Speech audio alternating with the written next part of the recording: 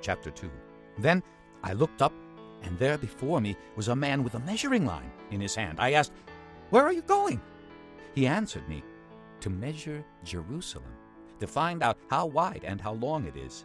Then the angel who was speaking to me left, and another angel came to meet him and said to him, "Run, tell that young man, Jerusalem will be a city without walls because of the great number of men and livestock in it. And I myself will be a wall of fire around it, declares the Lord, and I will be its glory within. Come, flee from the land of the north, declares the Lord, for I have scattered you to the four winds of heaven, declares the Lord. Come, O Zion, escape, you who live in the daughter of Babylon. For this is what the Lord Almighty says. After he has honored me and has sent me against the nations that have plundered you, for whoever touches you touches the apple of his eye, I will surely raise my hand against them so that their slaves will plunder them. Then you will know that the Lord Almighty has sent me.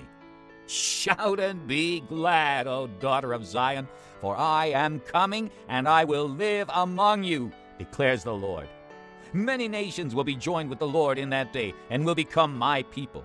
I will live among you, and you will know that the Lord Almighty has sent me to you. The Lord will inherit Judah as his portion in the Holy Land, and will again choose Jerusalem. Be still before the Lord, all mankind, because he has roused himself from his holy dwelling.